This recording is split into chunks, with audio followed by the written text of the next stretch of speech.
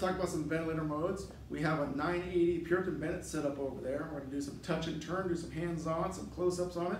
Hopefully it'll be helpful. We'll talk about these following modes: assist control, volume controls. The first one we'll go over. Kind of one of our basic modes that we put a lot of patients on, very versatile.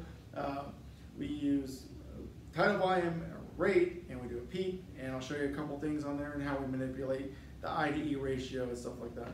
And we're going to go over volume control plus, which is kind of a smart version of assist control, where it takes an average of the breaths and it delivers this volume at this lowest possible pressure. Okay, pretty slick. I'll also go over pressure control, which is a mode where we don't set a tidal volume, we set a pressure limit, and then make this tidal volume inside this pressure limit and helps pop open the lungs. Okay.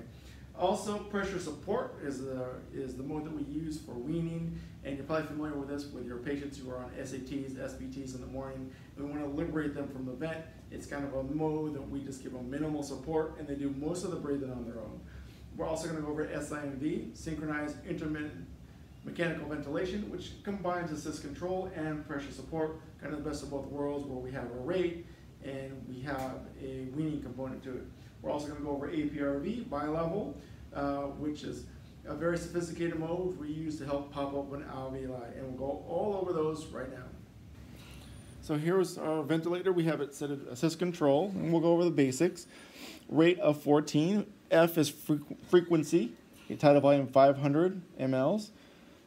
We have our flow set at 60, we have our FiO2 at 30, PEEP at 5.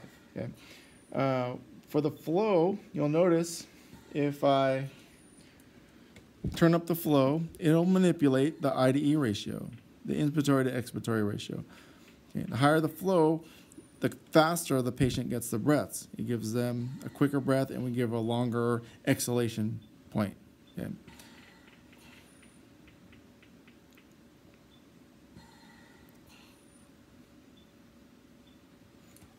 And I want you to also notice the PEEP. Okay, so we have a PEEP. Let's look at our waveform.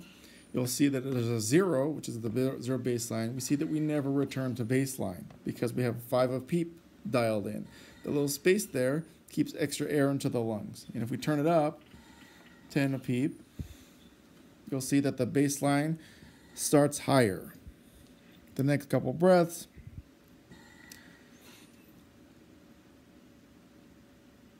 bam, there you go. So we have a PEEP at 10, and that's how the PEEP looks on our waveform. Now we're not taking any spontaneous breaths. As you can see, we have a test lung. It's not doing any breathing, but let's start doing some breathing.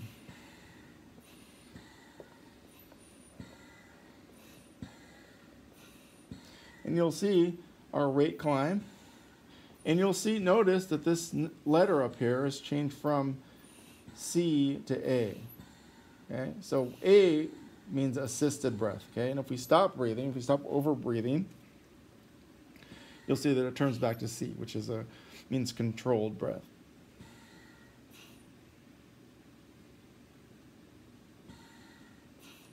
Okay, so let's talk about volume control plus, or PRVC, whatever the machine you're using. So let's say we're already on assist control. So we're going to switch over to volume control plus. Okay?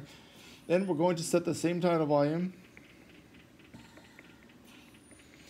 And remember, this is the mode that adjusts. It's a kind of a smart version of volume control. It will adjust your flow based on the lung compliance. Okay?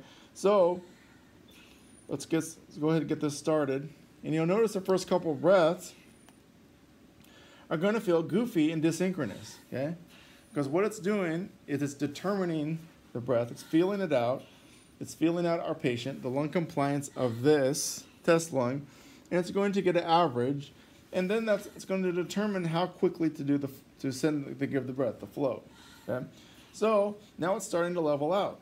Okay, we have a peak pressure is 25. And we're getting a tidal volume, okay, and it's adjusting how quickly based on the compliance to give this breath. Now, if I put some resistance on this lung, it's going to adjust it. So it's trying to keep the peak pressures the same by manipulating the IDE ratio. Very slick. So we're staying in the same ballpark for peak pressures, even though I'm putting a lot of resistance on this lung. So that's volume control plus. All right, let's talk about pressure control. This is a pretty good mode, pretty slick. It's not used a lot. I wish it was used more, but let's talk about it. So volume control, assist control, we're setting a tidal volume and we're driving it off a breath. For pressure control, we're going to set a pressure limit. Okay? So let's say that we have a patient who has very tight lungs and we want to limit the pressure in their lungs. We can manipulate that by setting a high pressure.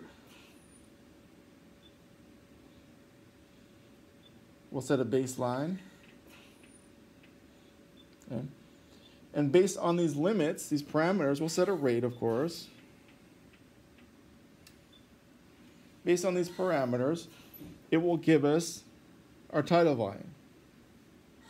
And it'll give us our rate, okay, based on the tidal volume, but it's going to cap our pressures 29 or whatever we set it to. Okay? So if we have a patient who has very tight compliant lungs, we want to keep the pressures low, we'll cap the pressure, the peak pressure, and we'll see with how they do with tidal volumes. Now, this is a great mode. It's very good for oxygenation, okay? Because there's things that we could do, like manipulate the eye time. If we give them a longer eye time, we could give them more of an inhalation and make the lungs into kind of a box. And so we're kind of holding their breath more, and we're popping open alveoli. See that? So we're giving them a big inhale. Big inhale. And then we're making them breathe in a box. Pretty slick. And this mode should be used more, but there's a lot of tending to it. Okay? Because what happens if your patient starts to get, the lungs start to get better, they start to get more compliant, the tidal volumes will get way bigger, and then you'll have to adjust the pressure. Okay? You'll have to adjust, bring down the peak. And so you could let's make the tidal volume smaller. Otherwise, you'll have these 700 tidal volumes and you're not paying attention. But it's a very good mode. So let's talk about pressure support ventilation. This is our mode that we're going to use for weaning. We have our patient who we're trying to get them off the ventilator. We got their SAT going, got them awake. They have a good gag and cough. They have a good cuff leak. All these things check out. We want to try to wean them off the ventilator. So we're going to put them on minimal settings and see how they do. So what we do is we're going to switch over to spontaneous, and we're going to give them pressure support. Okay, depending on your protocol, ours is 5/5. Okay, and we'll give them 5/5. 5 of pressure support, 5 of PEEP. Okay, so they're kind of just breathing on their own. And you'll notice there's no breathing going on, right? Because our test lung is not taking any breaths. So it's hanging out, not taking that little movement, triggered a breath. But what's going to happen is this machine, it's not going to give them any support unless they nudge it to happen. They're going to make some effort, and we're going to get the pressure support is going to kick in. Now, if nothing happens, we're going to get an apnea alarm. There you go. It's going to say, hey, look, patient's not breathing. What do you want to do? Do you want to give them a rate, or do you want to try to wake them up? We go, no, let's nudge them. Let's try to wake them up. Okay, so we go, hey, man, we're trying to get you out the vent. You're help us out. So we give sternal rub, okay, do whatever we have to do, and then they start breathing, okay? And hopefully they breathe in slower than this, right? But we get them breathing, and we want to sustain this for at least 30 minutes or 60 minutes, depending on your protocol, okay? And then we check out their work of breathing, we check out their heart rate, see if they don't have too many issues. And then we could look at their rapid shallow breathing index, one of the tools we use for weaning. Now it's here. Okay? If it stays under 105 for 30 to 60 minutes, depending on your protocol, of course, and then we have a pretty good idea that they're ready for extubation. Okay? So that's our pressure support. Okay? It's all driven by the patient. Okay, let's talk about SIMV, Synchronized Intermittent Mechanical Ventilation. Now this is 2 modes in one. This is assist control, and it's also pressure support that we just talked about. So what we're going to do is we're going to switch to SIMV here, and then we're going to dial in the pressure support. Okay, let's go 5/5. And let's give a lower rate. Let's go 10. Okay, so we have a mandatory rate of 10. We're tidal volume dialed in. Okay, so we're going to give them 10 breaths. And if the patient only breathes 10 times, they're going to do tidal volume of 500. But if they want to do other breaths on their own, they're going to vary based on the pressure support. Okay, so synchronized and assist. Okay, you'll see different letters. This is the machine. Okay, this is S. Okay, and you'll notice the tidal volume varies based on the pressure support, so that they can have small tidal volumes, larger tidal volumes, but all the breathing that they're doing over 10 is going to be at a pressure support level. Okay, and this is a mixed mode, and we use this for weaning or for a patient who's more awake, okay, depending on how you want to use it. But it's another tool in our toolbox. Okay, let's talk about Aprv, airway pressure release ventilation, also known as bilevel. On this vent, you'll see that it's called bilevel. Okay, this is a mode for patients who have problems oxygenating. We're going to pop open the alveoli, give them more of an extreme way to ventilate them.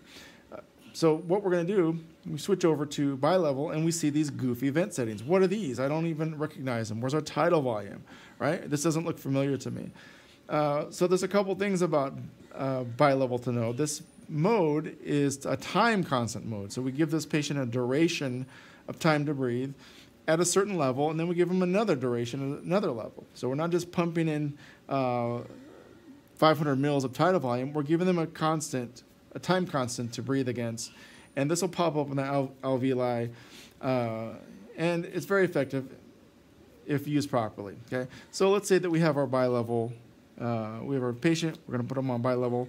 Where do we start, right? For a tidal volume, for assist control, we start at a tidal volume. For Aprv bilevel patient, bivent patient, we need to start at the PEEP high. Okay, and how do we get that PEEP high? We want a plateau pressure. Now, the plateau pressure is the average of the pressures in the lungs. Okay, so now this that's not the peak pressure; that's the highest point. So the plateau pressure of this test lung, we need to find that. And how do we do that? This vent is actually pretty slick. It'll do it for you. Well, we do an inspiratory pause, and it'll give us our plateau pressure, which is 23 centimeters of water. Back in the day, we actually had to wait for the high peak pressure and press the pause button and measure it that way. But this is pretty slick. It'll do it for you. So we have our starting point. So our high PEEP will now be 23 centimeters of water. Okay, so we're going to go to bilevel. Okay, we'll set our PEEP high to 23. Okay, our PEEP low will be given to from our doctor. 0 to under 5 is usually where we have our PEEP low, because because we already fill in the lungs with this inverse ratio. We kind of want to give them a place to dump the CO2. So we have a PEEP low of 0, and this will make sense when I point it out to you into the graph. So, and then we have a time low, and this is the duration for exhalation, and you'll either be given a time low or a time high by your doctor. And this is how we'll set it. So time low, say a typical time low will be under a second. Oh, this warns you. Are you sure you want to do this? Yes, I want to do this. We're going to go even lower. Yes, I want to go lower than that. Whoa, are you sure? Yes, I do. This is a pretty sick patient. So we're going to go. We'll stop at 0.6. Okay, so the doctor gave a time low of 0.6, PEEP high at 23, PEEP low of 5, or a PEEP low of 0, I'm sorry, and then, like I said, a rate of 14. Okay, and we'll accept all, and this gives us our time constant. So this is what the breathing looks like on Aprv bivent. Okay, so we have this. You notice we set it at 0 PEEP, but it never goes back to baseline. There's always a little bit of air left in, okay? Because this is an open lung approach, as we call it. This is all inspiratory. If you notice the I/E ratio, it's 5.5 to 1, which means we're inhaling 5.5 and we're exhaling 1, and this pops open the alveoli. Okay? Now this seems like it's not very comfortable. when it's not, or mechanical ventilation isn't very comfortable, but this has been working. And so what happens is if our patient is breathing, when they take spontaneous breaths, they're going to happen above this PEEP of 23, this high PEEP of 23. So watch, if we start doing breaths, they happen above high PEEP, and that's where the alveoli gets popped open. See that? And that's why this is so effective. Now, if our patient is completely paralyzed, sometimes we get a sick patient and we go, oh, let's paralyze them, and they're on Aprv. We're not really doing that. Okay, that's where the magic happens. That's where the alveoli gets popped open. But right now, we're just making them breathe funny if they're paralyzed. Okay, it will make them breathe. It is considered a spontaneous mode, but it'll nudge them to breathe in this weird time constant. Okay, but like I said, we're not really doing much unless this is happening above high PEEP. Okay, so very good mode. Something we should use properly and commit to it and not give up on it too quickly, okay?